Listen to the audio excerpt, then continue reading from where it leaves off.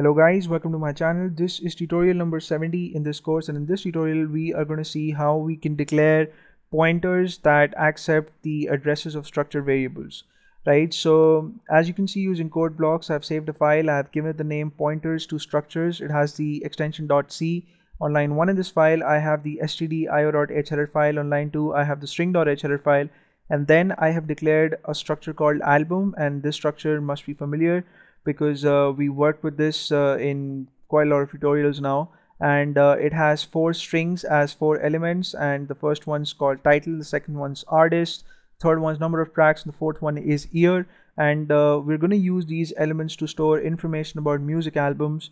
And then outside the structure definition, I have declared a variable for the structure, and I've given it the name album. And you can notice that the name of the structure variable is different from the structure name, right? So structure name has A in capital case, whereas the name of the structure variable is all in small case.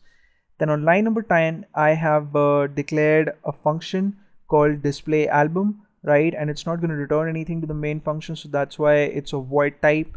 And the parameter list of this function is slightly different from what it was in the last tutorial. In the last tutorial, we just had a normal structure variable inside the parameter list. This time we have a pointer variable, right? So that is why you see the asterisk symbol before the formal parameter ALB, right? And rest, the two things are same, right? So we want the compiler to know that this function is going to receive an argument, and it's going to be the address of a structure variable, right? And the structure, the address of whose variable we're going to pass is album, and we obviously have to specify the struct keyword inside the parameter list, right?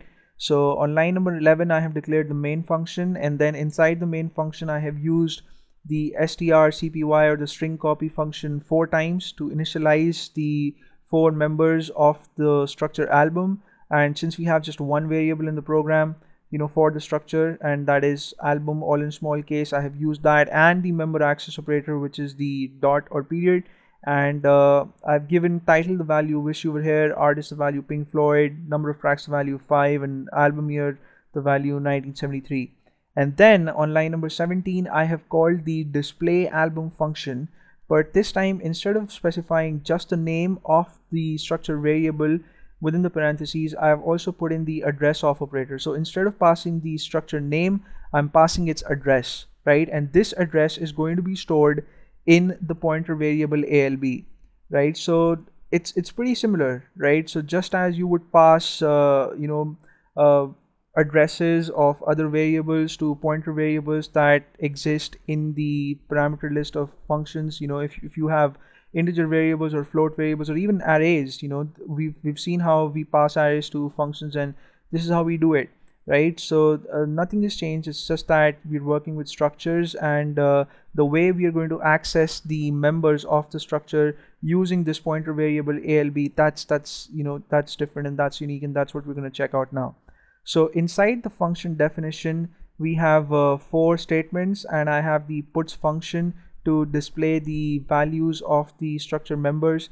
But instead of using the member access operator or the dot, I have used a combination of 2 characters, right? So I have the hyphen and the greater than symbol. I don't know what this is called. Some people call it the opening angular bracket, or I don't know what it is, but it is the greater than symbol, right? And you obviously have to specify the name of your pointer variable first, and which in this case is ALB, and then you put in a hyphen, then you put in the greater than symbol, and then you put in the name of your structure member.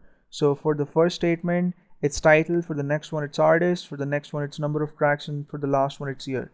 So now I'll click on build and run and show you guys the output of this program, and we see that in the output window, the output that we get is the same as the output that we received in the last tutorial, right? So nothing has changed. It's just that instead of using the member access operator, we've used this operator. It's a new operator, and we haven't seen it before in this course, so this is a new thing, and you must keep this in mind.